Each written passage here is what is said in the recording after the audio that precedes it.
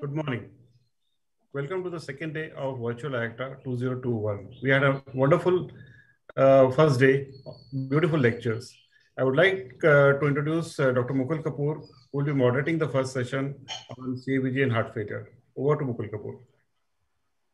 Good morning, everybody. It's a great pleasure to moderate this session on CABG and heart failure.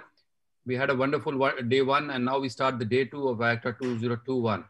The chairpersons for this session are Dr. Anil Karlekar, who was at Fortis Escorts Hospital at Delhi, Dr. Sachin Soche from Command Hospital, Air Force, Bangalore, Dr. Rajiv Juneja from Medanta, the Medicity, and Dr. Adri Worcester from the University of Cape Town, South Africa.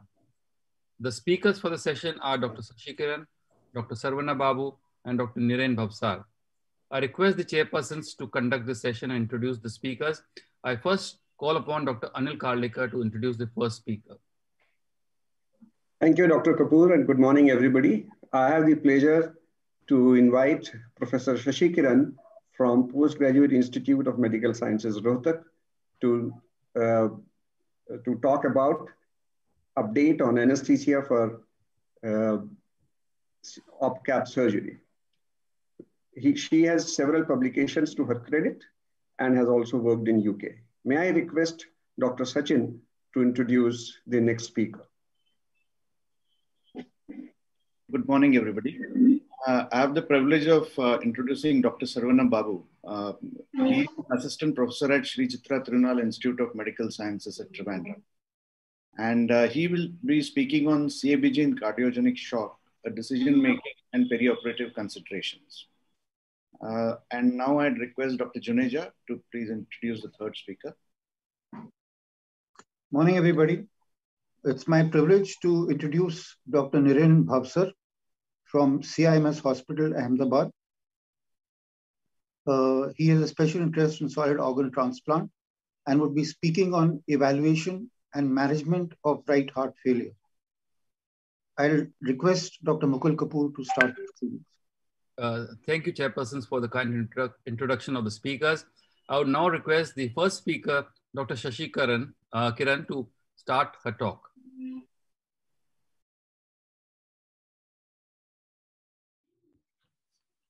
Good morning. Thank you, chairpersons, for the kind introduction, and I thank Dr. Rajesh Arya for giving me this opportunity. Today, I'll be speaking about update in anesthesia for OPCAB. So OPCAB is classically performed through sternotomy incision and heart is stabilized by stabilizer. A variety of anastomosis can be performed. Just wanted to highlight that for the proximal anastomosis into the aorta, a brief period of aortic clot pumping may be required, whereas for the distal anastomosis, occlusion of coronaries is required. OPCAB is advantageous as it is associated with reduction of postoperative complications. There is marked decrease in systemic inflammations and myocardial and cerebral injuries, they are reduced. So minimally invasive surgery leads to further reduction in complications. Anesthesiologist has a very important role to play during OPCAB as hemodynamic stability is to be provided and they can play a great role in preventing and managing myocardial ischemia. One should always have a discussion with the surgeon to form best perioperative strategy that will lead on to optimal patient outcome.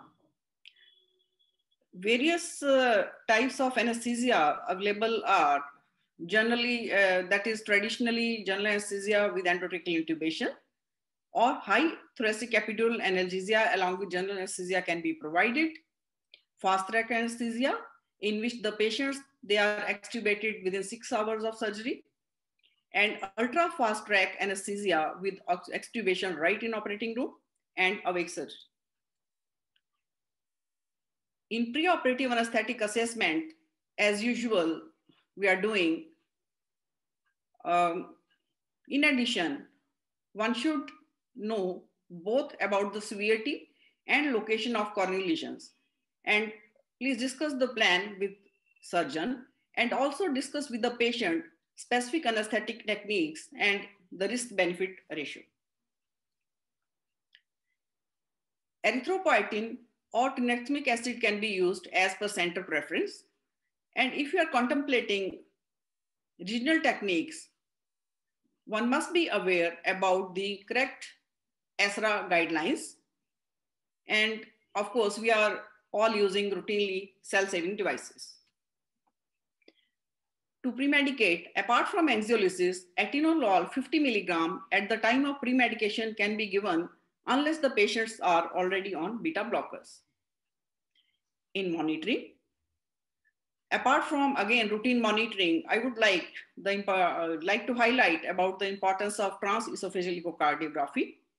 All the patients who are under general anesthesia should have depth of anesthesia monitored along with neuromuscular monitoring as we plan fast track or, ultra fast track recovery.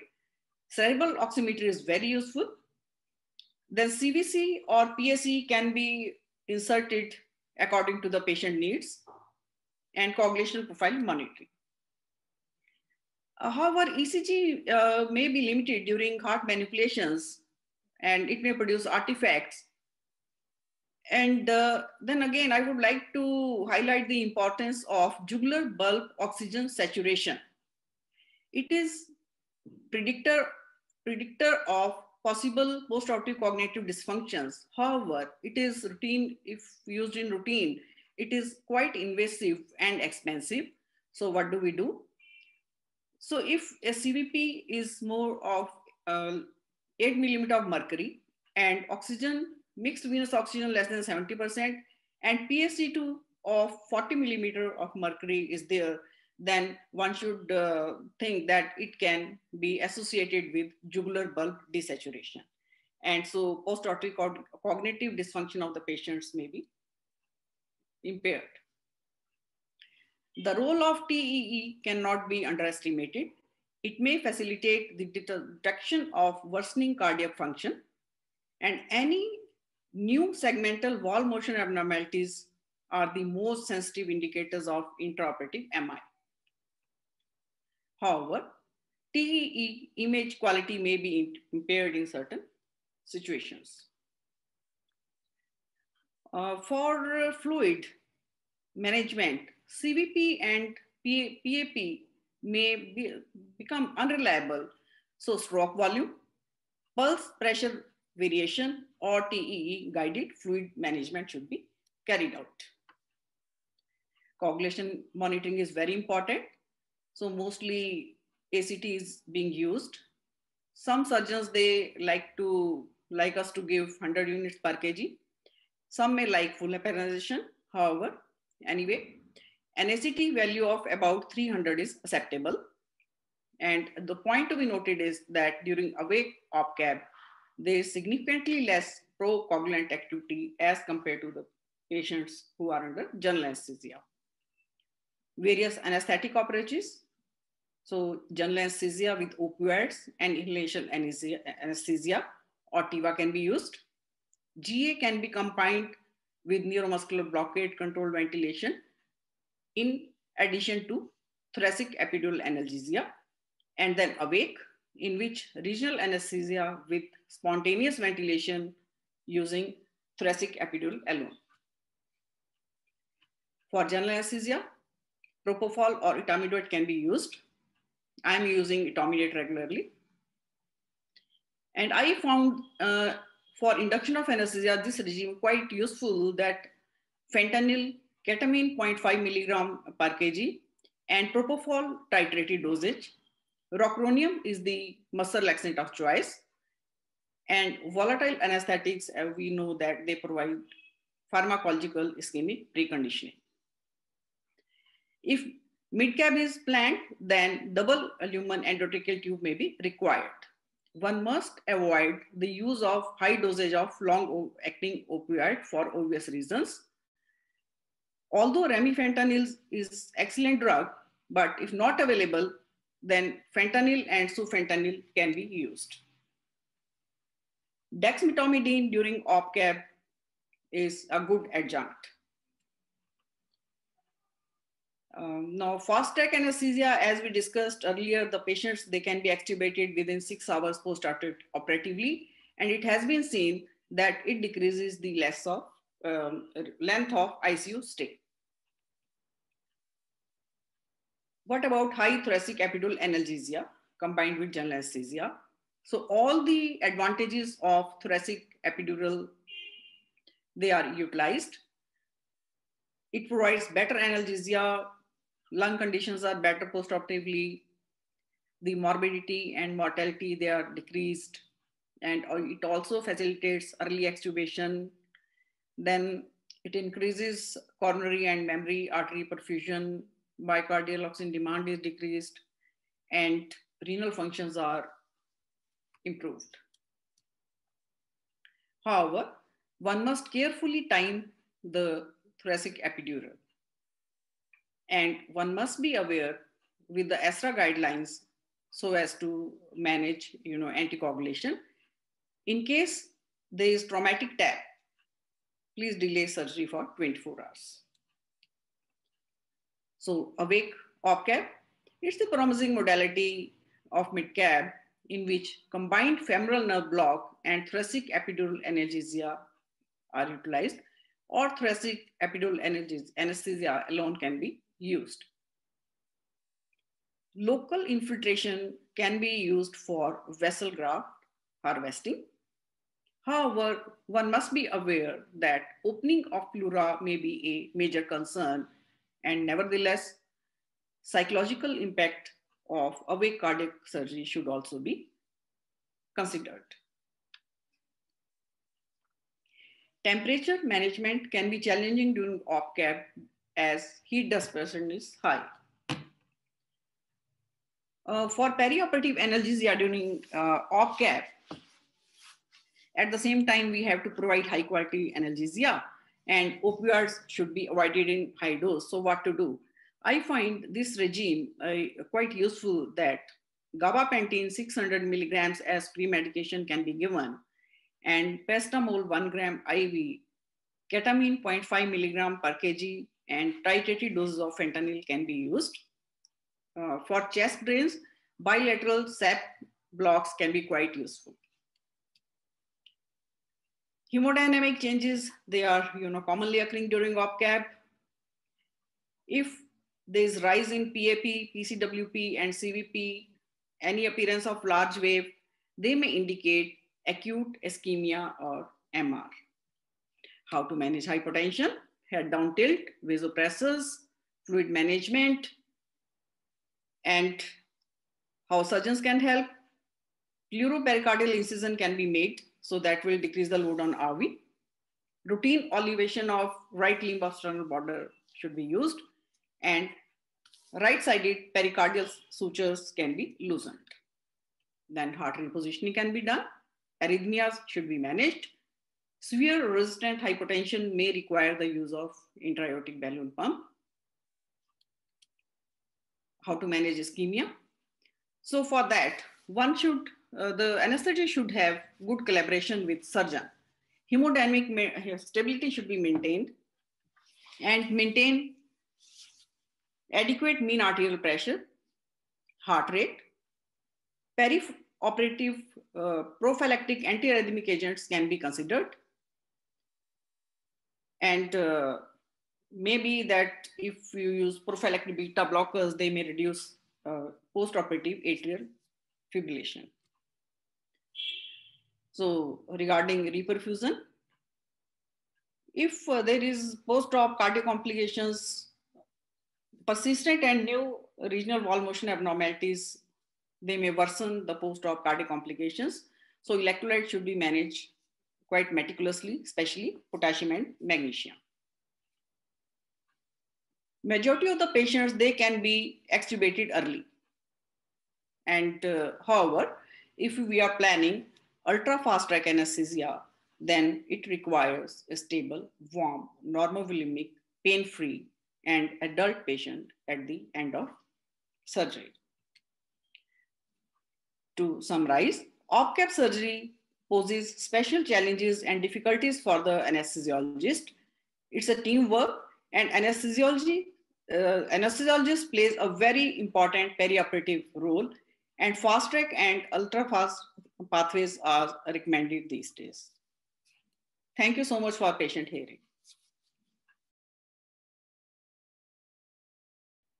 A very good morning to the chairpersons and the delegates of IACTACON 2021.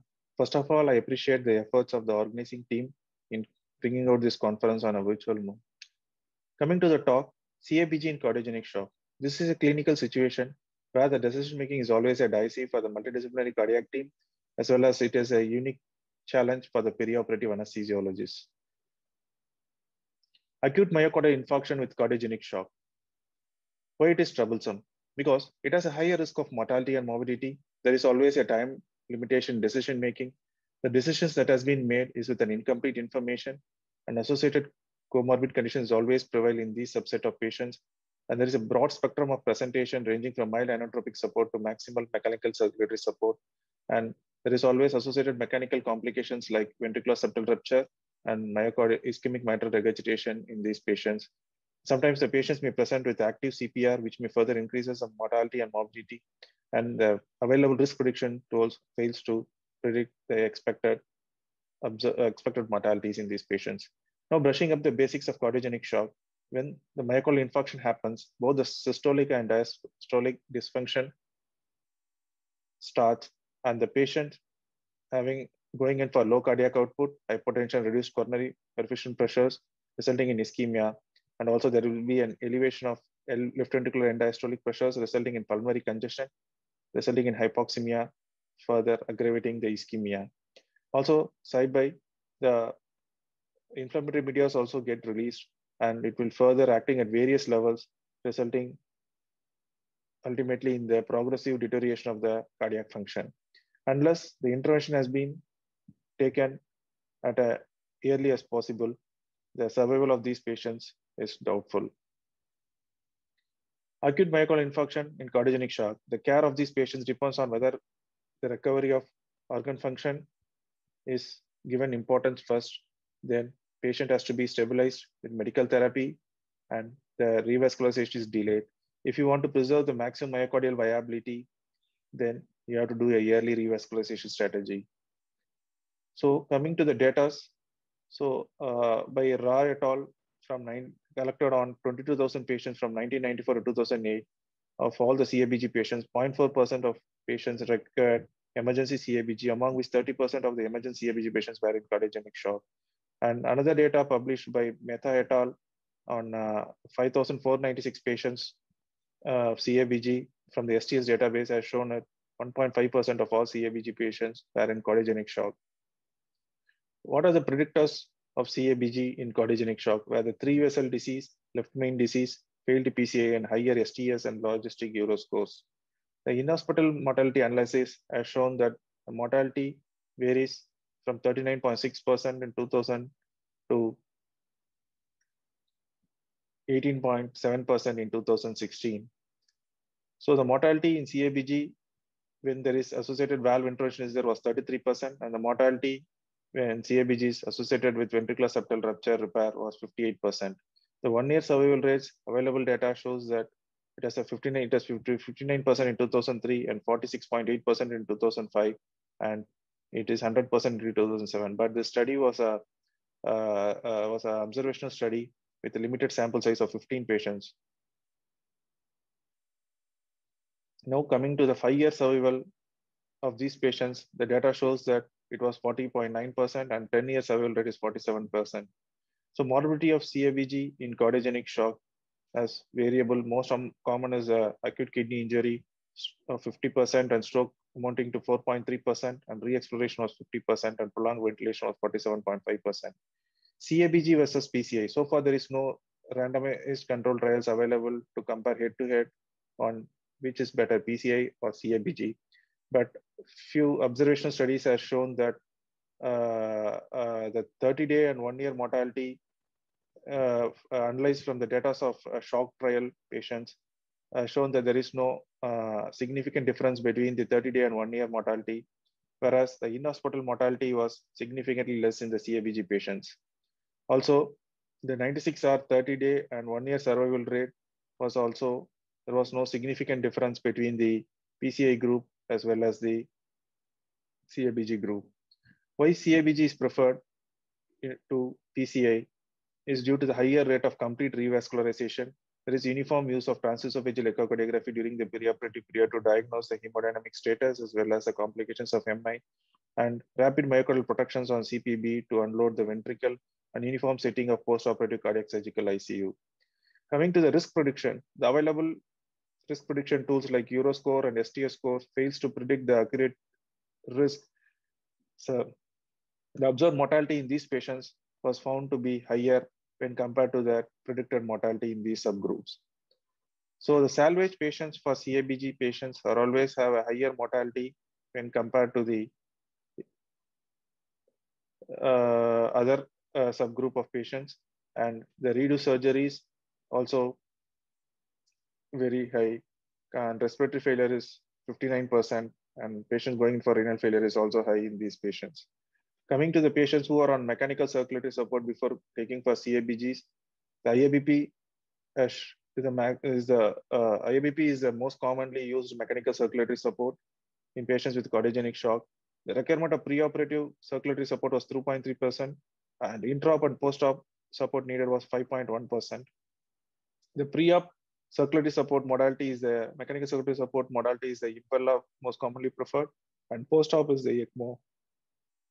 Coming to the analysis of mortality of patients without mechanical circulatory support has a mortality of 16%, and with pre-op implementation of mechanical circulatory support as 37.2%, and intra-op and post-op had a higher mortality.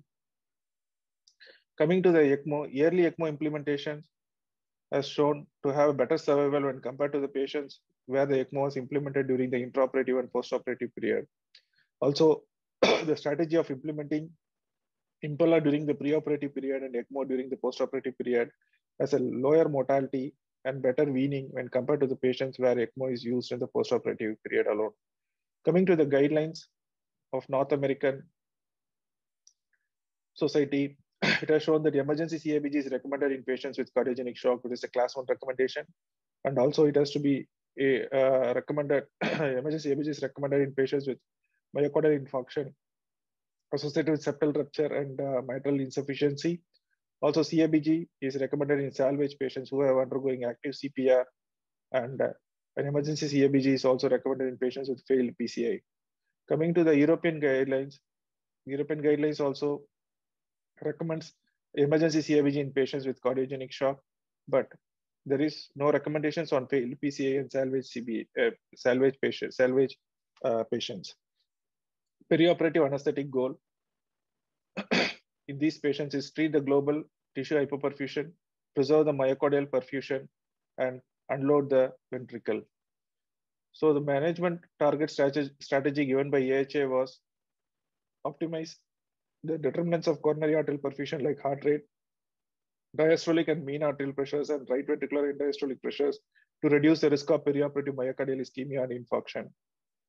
The management strategies optimize the intravascular volume, control the heart rate and rhythm, maximize the oxygenation and optimize the ventilation and hemoglobin, correct the electrolyte and metabolic imbalances, increase or decrease the inotropic support depending upon the clinical situation, give vasodilation so that SVR will be reduced and it will reduce the afterload to the ventricle, and preserve and implement the IABP and mechanical circulatory support whenever there is a need, and aggressive use of diuretics to unload the ventricles and the lungs. Preoperative assessment, the NPO status should be ensured because these patients will come in an emergency. NPO status may not be adequate and prepare accordingly. Note down the current vasopressors, inotropic dose, and prepare if any additional supports are needed. And assessment of volume status has to be done.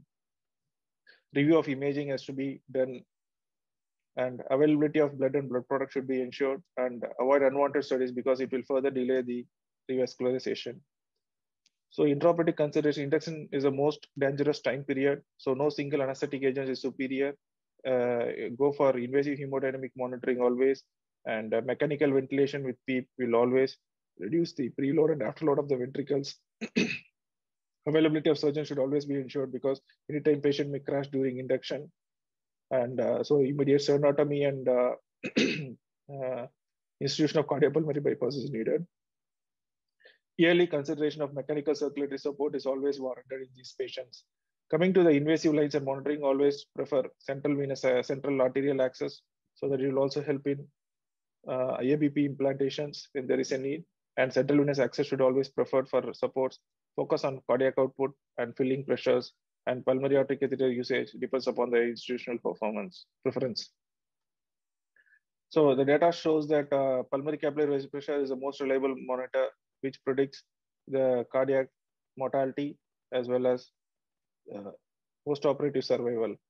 Coming to the post-operative considerations, ischemic myocardium takes time to recover its inotropy. So the goal should be in the post-operative period should be to reduce the myocardial and systemic oxygen demand, increase and maximize the oxygen delivery. So the target should be avoid tachycardia, avoid the LV distensions by unloading the ventricle, maintain coronary perfusion pressures, and maintain normothermia, give adequate pain control, maintain adequate hemoglobin level, and adequate arterial oxygen content. So coming to the TE during CABG, ASA has given recommendations to do TE during CABGs. So what are the things we can gain from TE during CABG is the preoperative and postgraft assessment of the global and regional systolic function. Diastolic function should be assessed so that valvular and aortic assessment and assessment for complications of acute myocardial infarction like ischemic MR and any VSDs, and assess the volume status, and it may assist in implementing the mechanical circulatory support. CABG in cardiogenic shock has a considerable mortality and significant morbidity. Decision making depends upon the yearly invasive monitoring and the echo reports and the coronary angiography. Cardiogenic shock specific risk prediction and strategic risk stratification is always needed, and yearly and aggressive institution of mechanical circulatory support should be warranted. So CABGs in cardiogenic shock should be preferred in left main disease, triple vessel lesions not amenable to PCI, and patients with diabetes and mechanical complications of acute myocardial infarction. Still, certain questions are unanswered in this clinical situation of CABG. So the ideal revascularization strategies is not given by the literature, whether to do a PCI or CABG.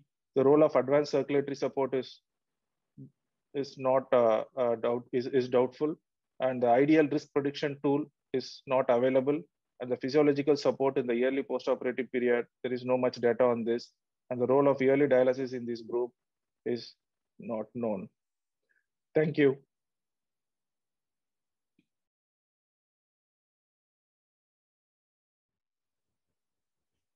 Good morning. I don't have any conflict of interest for this presentation. Right heart failure is a significant challenge in cardiology, cardiac surgery, and intensive care.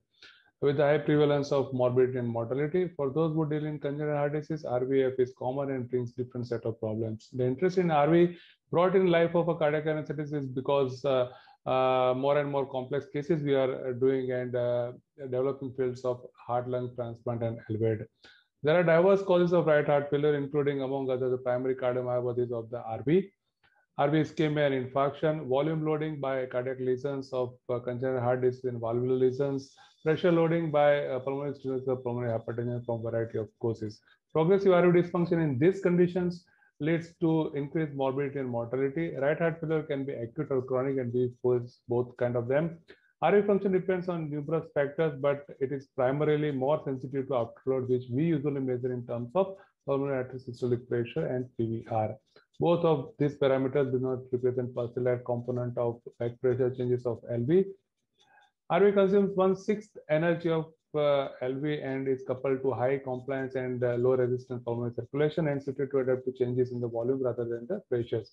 If you look at the RV PV loops, it lacks isovolemic contraction and relaxation phases, unlike LV, but in compensated overload, this phases appears and systolic pulmonary vascular resistance is shifted towards left. In decompensation, end systolic PVR shifts right and cardiac output falls. Secondly, afterload is a primary determinant of RV function, and minor increase in afterload causes large fall in stroke volume. In settings of LV dysfunction, a compliance, PA compliance increase more with the reduction in pulmonary capillary wedge pressure rather than fall in PVR alone. So elevated LV filling pressure directly increases the RV afterload and later causes vasoconstriction and vascular remodeling, leading to high PVR. Ventricular interdependence means when RV dilates and fails, mechanical flattering and leftward shift of IVS occurs, increasing LV EDP and impedes the LV diastolic filling and leads to low cardiac output. Means during diastole, both the ventricles compete for filling within a confined pericardial space, while during systole, 20 to 40% of the RV systolic pressure results from the contraction of IVS. Low cardiac output happens in RV failure because of various reasons, and I'm not going in detail. Evaluation of the right heart failure includes, of course, clinical and hemodynamic component, as well as imaging modalities, of which we are mainly interested in echocardiography because we are perioperative physicians. Clinically, acute right heart failure presents with the signs of hypoperfusion, shortness of breath because of tissue hypoxia and shock, arrhythmias, right upper quadrant pain, sometimes cyanosis if there is right to left shunt. There will be raised JP with prominent V wave of TR. No, on auscultation, you may find third heart sound, hollow systolic murmur of TR, primary lung pathology underlying that. If associated with LVF, there are crepitations of pulmonary edema. There may be hepatomegaly, ascites, and edema, all suggest acute and chronic right heart failure. Chronic right heart failure patient complains of decreased functional capacity and peripheral edema, while they will have cardiorenal or cardiohepatic abnormalities as well. Protein malnutrition, coagulopathy, and cachexia. On examination, we will find raised JVP, edema, ascites, hepatomegaly, pleural pericardial effusion, prominent S2, S3 gallop, PR murmur, right parasternal heave, and or irregular pulse because of arrhythmias. ECG classically will show right axis deviation with prominent R wave in lead B1, tall P wave in inferior leads, and presence of arrhythmias. In case of acute P, there is S deflection in lead 1, initial Q deflection in 3, and T inversion in lead 3. There are no RV specific biomarkers, but anti-proBNP and troponin can guide us a little bit. Echocardiography, the importance of RV is more as a prognostic predictor in a range of clinical conditions. And one of the largest changes has been from mere visualization of RV on echo to routine quantitative assessment of RV structure and function. Current best practice guidelines recommendation is to use at least 2 quantitative parameters during routine echo examination. These are few common views. Quantitative parameters are standardized more or less. RV dimensions can be measured in different views, but proper alignment is important. RV basal dimension taken in 4-chamber with RV focus view, while RVOT proximal dimensions are measured in parasternal short axis views anterior to the aortic wall. RV wall thickness measured at end diastole in the plaques and subcostal views. Here it is very important to look for the IVS. Abnormal septal motion with the end diastole flattening indicate volume overload, and systolic flattening may indicate pressure overload. This is leads to a change in the LV shape in the short axis to a D-shaped ventricle with abnormal eccentricity index. This has prognostic implication. Reduced FAC has been shown to be an independent predictor of heart failure, sudden cardiac death, stroke, and mortality in patients with pulmonary embolization. More accurate than TAPSE. Only limitation is there should be good endocardial definition, which is difficult at times. 2D EF and volumes are very inaccurate and are of no use, while 3D volume and EF correlates well with the MRI. Latest machines have automatic tracing of RV endocardium and auto-calculates volume, ejection fraction, and RV strain. The validation is only for the RV free wall longitudinal strain because other walls are influenced by many factors. 3D RV strain lower than -17% is considered abnormal. RV free wall strain by speckle tracking less than 20% is -20% is abnormal. RV myocardial performance index or TI index, mostly obtained by pulse wave Doppler or tissue Doppler imaging at the lateral tricuspid annulus. It reflects both systolic and diastolic function of the RV. MPA of RV has been found to be a prognostic marker in patients with pulmonary hypertension, both as a single measurement as well as serial evaluation. RV MPI less than 0.55 via TDI and less than 0.4 via pulse flow Doppler is considered abnormal. For pulse flow Doppler, you need 2 separate views, RVOT and inflow views, to measure the ejection time and the tricuspid valve closure time respectively. and you need a regular RR because of it is measured in 2 different cardiac cycles. TAPSE measures the longitudinal shortening of the RV from end diastole to the peak systole, simple and reproducible, assuming that the RV free wall is indicative of the function of RV as a whole. And RV contractions are predominantly longitudinal in healthy individual, but in disease state, when RV dilates, actually radial component becomes important. TAPSE can be falsely negative if significant RV dysfunction and LV apex has significant rotational component. Right ventricular systolic excursion velocity RPS test is measured at the same lateral tricuspid annulus by tissue Doppler imaging. It is more or like similar to TAPSE, and if it is less than 10 centimeter per second, it is considered significant. Diastolic function is assessed same as the LV diastolic function. There are various pressure estimates. Pulmonary artery systolic pressure is estimated by TR peak velocity plus RA pressure. Pulmonary artery diastolic pressure by PR and diastolic velocity plus RA pressure. Mean pulmonary artery usually by PR peak velocity plus RA pressure. There are other ways to measure the mean pulmonary artery pressure also. Pulmonary hypertension is when the mean pulmonary artery pressure is more than 25 millimeter of mercury. That is one of the criteria. TAPSE to pulmonary artery systolic pressure ratio is a potential marker of RVPA coupling. Lower the ratio, poorer is the diagnosis. IVC diameter and collapsibility index estimates the RA pressure, so the preload. There are some objective evidences like hepatic flow reversal suggestive of severe TR, IS left bowing or diastolic IVS fluttering suggests volume overload. IVS systolic fluttering suggests pressure overload.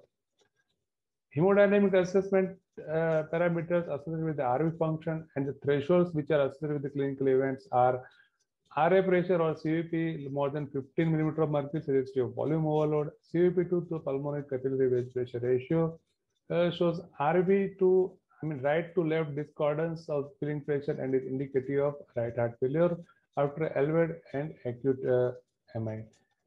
Pulmonary artery pulsatility index is PA pulse pressure to RA pressure ratio. If it is less than 1.85, predicts right heart failure after elevated, and if it is less than 1, suggestive of right heart failure after acute MI. RV stroke work index is another very reliable predictor of right heart failure after elevated. If it is less than 0.25 to 0.3 millimeter of mercury into liter per meter square. PVR more than 3.5 VD unit is predictive of right heart failure and contraindication for heart transplant. PA compliance less than 2.5 ml per millimeter of mercury means right heart failure in chronic left heart failure and PAH. Right heart evaluation can be done continuously using a CCOPA catheter or single study in cath lab. At our center, for most of our pre-heart transplant evaluation or LVAD evaluation, we prefer to perform using CCO catheter in the ICU itself. Not only that these parameters have predictive values, but the dynamic changes help in the early diagnosis of failing RV and management of RV dysfunction in acute care settings, be it in cardiology, cardiac surgery, or cardiac ICUs. Continuous monitoring with either hemodynamic parameters or echocardiography gives us clarity about involvement of RV alone or both LV and RV or RV because of LV, all of which help us in better management.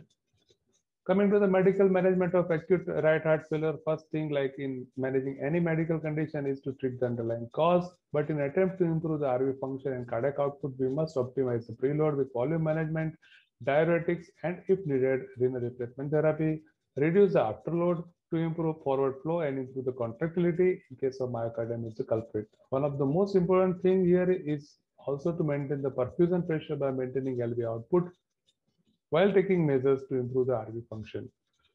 Coming to preload optimization, primary goal should be reduction in the LV pressure to reduce the congestion and pulsal rate afterload of the RV. Excess RV preload can lead to increased dilatation and septal bulge will lead to reduced LV filling, so reduce cardiac stroke volume, cardiac output, and blood pressure. So decongestion actually benefit from restoring favorable ventricular interdependence, thus augmenting stroke volume, cardiac output, and blood pressure.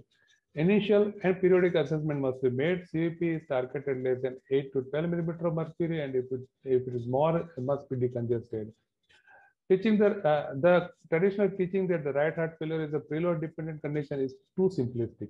An algorithm is adapted from the CARES-HF trial to target urea output 3 to 5 liters per day, which leads to almost 1.5 liter of negative balance. High dose of loop diuretics are drug of choice, to which thiazides can be added to augment the natriuresis. Aldosterone antagonists for the maintenance of potassium homeostasis, and acetazolamide to counter the hyperchloremic metabolic acidosis can be added.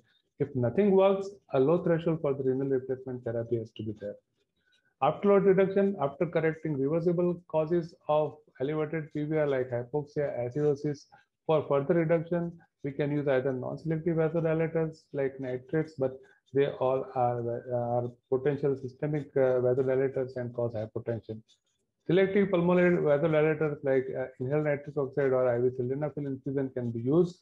I know the advantage of reducing PVR without causing hypoxia, as it acts only in ventilated area. So there is no shunting and there is no hypoxia. Not sure about the availability of inhaled prostacyclins here. We can use oral drugs like phosphodiesterase 5 inhibitors or endothelin receptor blockers in case to achieve sustained reduction but having longer half-lives. Some of these agents like bosentan and sildenafil directly increase the RV contractility. Inodilators are the best drugs to increase or augment the contractility. Most commonly, milrinone and dobutamine is used. Milrinone has advantage over dobutamine theoretically, but studies do not show any one drug better over other. Or we can use both in combination. Milrinone reduce both RV and LV end-diastolic pressure, as it is a more potent vasodilator.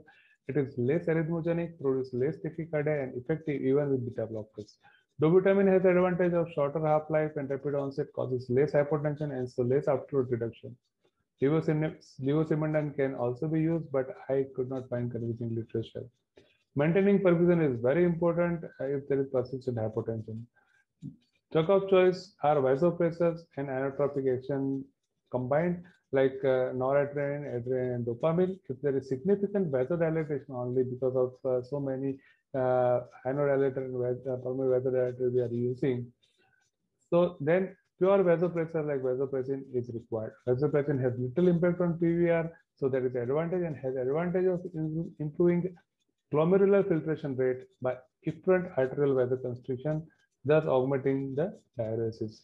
It also improves myocardial perfusion by increasing diastolic pressure, and its addition limits the arrhythmogenic properties of catecholamines.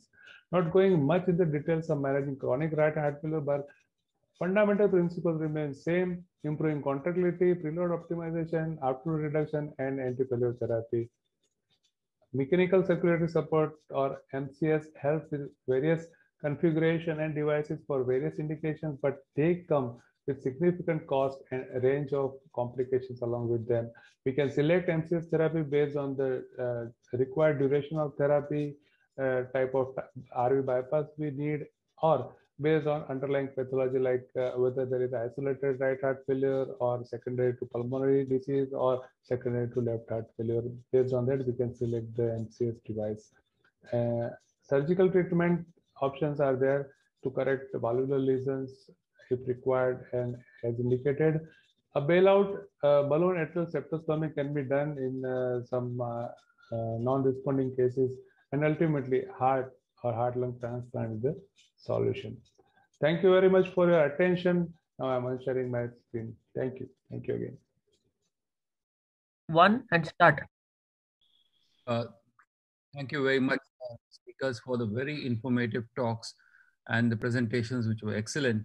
I would now request Dr. Adri Worster to give her synopsis and comments on the three presentations. Good morning from Cape Town. It's almost sunrise here. I would like to thank IACTA for the opportunity to be part of this excellent virtual conference. I would also like to thank our three speakers for starting the day with three very interesting topics. Our first speaker, Dr. Shashi Kiran, discussed off-pump coronary artery bypass graft and highlighted the importance of teamwork and also surgical and anesthetic experience in improving outcomes in this group of patients. As recent 5-year morbidity and mortality rates and data for minimally invasive and endoscopic hybrid coronary revascularization is also very promising. I think this may become a more utilized option for off-pump coronary artery bypass graft in selected patients in future. Our second speaker, Dr. Saravana Babu, discussed the very challenging scenario of coronary artery bypass graft in patients presenting in cardiogenic shock. Given the very high mortality rates in these patients, especially from renal failure related to very prolonged low perfusion states, I'm very interested to observe the impact of more widespread use of pre-hospital ECMO in this specific group of patients in the years to come, as data on that is still quite scanty. Finally, Dr. Naren Bavsa gave us a very detailed and extensive overview on the assessment and the management of right heart failure. And I'm looking forward to the discussion around this topic. I would like to request that Dr. Mukul Kapoor open the floor now for questions and discussion. Thank you, Dr. Adri, and thank you for the wonderful synopsis. And it's very nice that you joined us today. And it's a pleasure to have you there. Thank you very much. And now let's start. Let's start taking questions. And the first set of questions will be directed towards Dr. Shashikiran and the moderator, Dr. Anil Karlekar. The first question is from Dr. Muthukumar Rajagopalan. And his question is, how do you detect perioperative myocardial infarction? And are there any specific monitors which help you detect it? Yes. The most reliable monitor is transesophageal echography, and real-time 3-dimensional echocardiography is the most sensitive indicator to detect perioperative MI during OPCAB. And another can be any appearance of large enlarging Q waves. They may also indicate, but I would rely on TEE. Any comments, Dr. Karlekar, on this? Well, undoubtedly, TEE is a great help. And there's no question about it that it is the most sensitive, and you have the physiologic as well as anatomic evidence of what's happening. In addition, my personal experience has been, though pulmonary artery catheters have run out of favor, but my personal feeling and experience has been that it is one of the most sensitive indices of impending trouble, particularly the ischemia. And in OPCABs, when things happen so very rapidly, a PA catheter can really forewarn us. TE takes little time because of the different positions and geometry that may change because of the positioning. PA, as long as the trace is good, is a sensitive index. Of course, it's a matter of individual and personal choices. If you have TE, well and good. Otherwise, PA can also forewarn you. That's true. Thank you, sir. So the next question to Dr. Shashi is directed by Dr. Sandeep Mutha. And Dr. Sandeep Mutha wants to know which kind of blocks are better to use in CABG and OPCAB, sorry. Yeah, so OPCAB, as I discussed that the blocks are that if you are doing awake OPCAB, then the matter of blocks comes. Apart from thoracic epidural, I'm not talking. I'm talking only about the regional blocks. So that means that for the harvesting of saphenous vein, as I discussed, femoral nerve block or 3-nerve block can be used. And for chest drains, bilateral serratus anterior blocks, they can be very useful. Okay, great. And then there's a question from Dr. Hemant Vaikar. And he wants to know why put the epidural catheter preoperatively on a day before surgery. And in case you have a tap which is bloody, and then you need to postpone the surgery. So, and he says, what is the opinion of a surgeon along with that also? He would like to know that.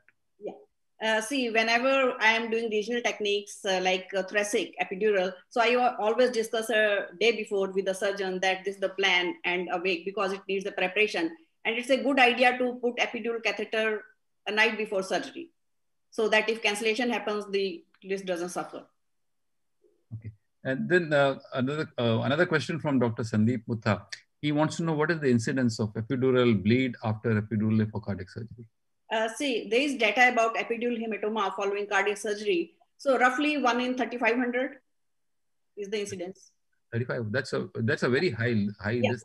I would do it if it was so high. I would. It's a data from 2015 study by, he had studied the incidence. And so let me tell you, I think I was the first person who published data on, not data actually, published this report on epidural hematoma after cardiac surgery. And I feel that though this data probably is a little wrong, the incidence is not so high. I mean, I don't know how this data has come, but the incidence is very, very low, and it's quite safe to use epidural.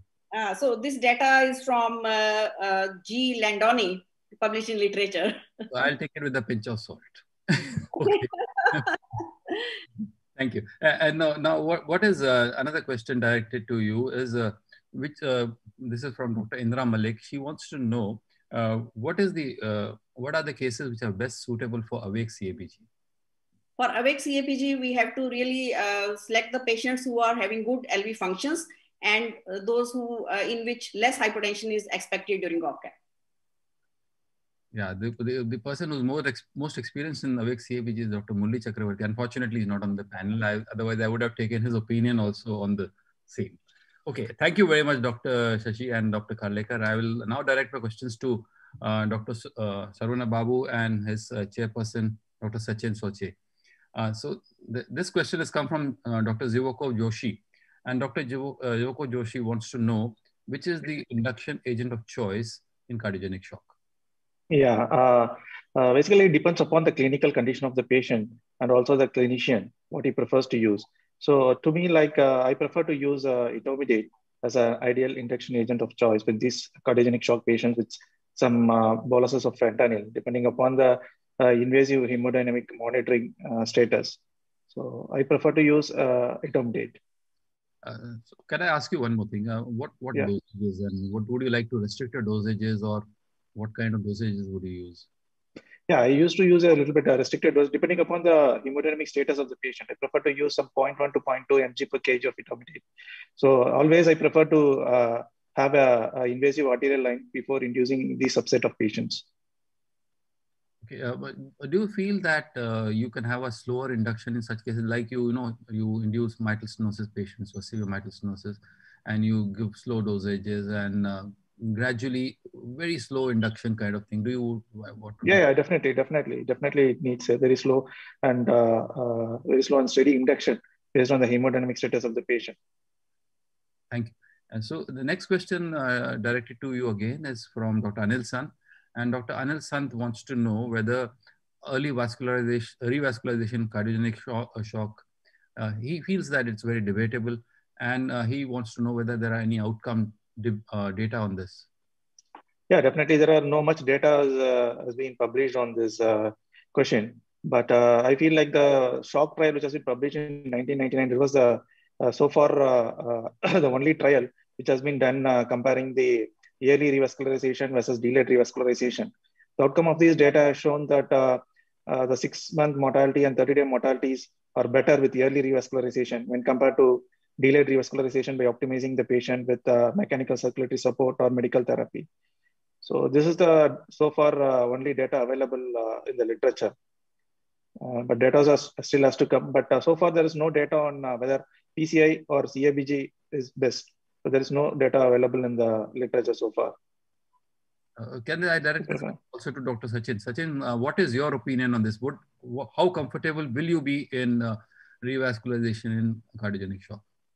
Yeah, this is a very interesting question. The thing is that these type of patients, when they land up, it's usually becomes a volleyball match between the cardiologist and the cardiac surgeon. So because these patients are very sick, usually on inotropes and probably also on a IBP. And it's always a very difficult situation to go in. And I feel that the full revascularization by a CABG is the best choice in these type of patients because they have a better outcome. And early intervention is always better than waiting in these patients. So they get the best chance if we go in early. That's my take. Thank you, Sachin. Thank you very much. The next question for this talk is Dr. Indra Malik, and Dr. Indra Malik wants to know which inotrope you find is most useful in cardiogenic shock while doing CABG. Yeah, we always prefer, in our institute, we always prefer to use adrenaline as a first agent of choice. And also if second choice needed, we'll go for milrinone because we want, it will reduce the myocardial oxygen demand by increasing the contractility and producing some vasodilation. The afterload, which is reduction is very much needed in these patients. So we always prefer to use adrenaline and milrinone as a second choice. So what dosage of adrenaline? Adrenaline will start with 0.05 mg per kg. We will attain up to 0.2 mg per kg. Once that maximum dose of 0.2 mg per kg is attained and still we are not happy with the hemodynamics as well as the contractility of the heart, then we will go for the additional support of milrinone starting with 0.5 mg per kg per minute. Yeah, I agree with you on this. I love the combination of adrenaline and milrinone together. But my only the only thing which I would prefer is to keep the dose of adrenaline very, very low, and as low as possible, because I do not tachycardia along with it. I don't know whether Sachin agrees with me on that. Or... Yes, sir. I think you're right. The tachycardia at times could be worrisome. And we also have seen milrinone. Of course, I do not know what dose Dr. Sarvana Babu uses, but milrinone also at times does cause a bit of vasodilatation. And ultimately, we end up starting either vasopressin or a small dose of noradrenaline to counter that. But the combination does work well especially in cardiogenic shock. And I think it's just the doses needs to be tweaked. Otherwise, I guess this combination works fine. Great, thank you. Now, my questions will be directed to Dr. Naveen Bhavsar and Dr. Rajiv Juneja for the talk on heart failure and right heart failure. Sorry. So this question is from Dr. Muthu Kumar Rajagopalan, and he wants to know how will you treat RV failure perioperatively and postoperatively, and do you rely on any particular monitor when T is not available? When T is not available, I think PA catheter and monitoring both PA pressures and CVP is useful. And if you have have continuous cardiac output PA catheter, that will be a preferred choice. So, Dr. Bhavsar, the question from my side, what would be your preferred agent of choice for support? I think milrinone is preferred. And if required, we can add dobutamine to that. And as I said, if then hypotension is there, you can start with noradrenaline and then later vasopressin. Vasopressin, okay. There are lots of people who go in directly for vasopressin. That's why I asked you this question, because there's a big controversy. Of course, I don't say that you are wrong. There's a big controversy. Lots of people just go directly for vasopressin, and that is their choice. Sir, as such, vasopressin, because it has advantage of not affecting the PVR, it is preferred. And second, as I said, it augments diuresis, so decongestion will also happen. And diastolic pressure improves, so myocardial perfusion is also improved. So that could be one of the reasons of adding vasopressin earlier than other. Okay. And what about nitric oxide? Are you having? I don't think all hospitals have it, but in case you have a nitric oxide, because we are heart transplant center, we are having nitric oxide. Okay. And unless for LVAD or heart transplant, we have never used nitric oxide in any. Okay, you haven't used, you don't use it routinely for RV failures, and okay. Sometimes in congenital heart disease we use. Dr. Rajiv, do you have any opinion on this, Rajiv Juneja? Yeah, actually, RV dysfunction is a combination of a whole lot of things. It combines preload, the afterload on the RV, and the systemic pressures. Now, as far as coming back to your question about vasopressin, there are two advantages. One, it doesn't affect PVR. Second, it has a little less effect on the kidney rather than high doses of norepinephrine. So vasopressin would be better in that case. And what we do is that we go on for a certain dose of norepinephrine.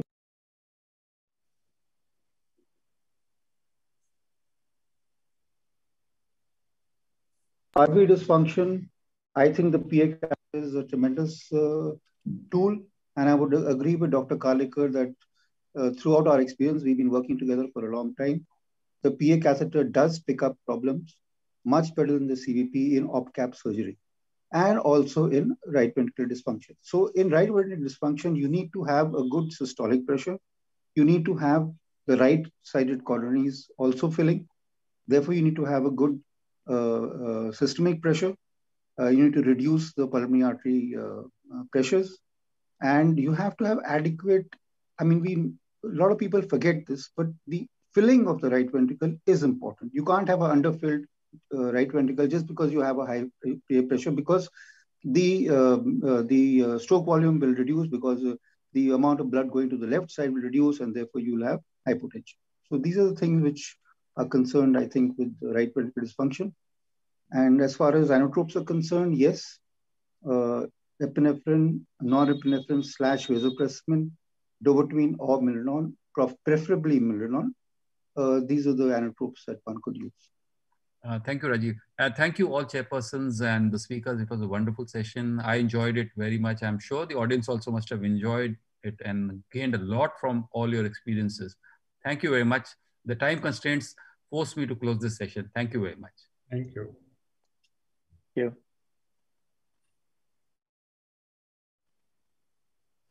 Thank you.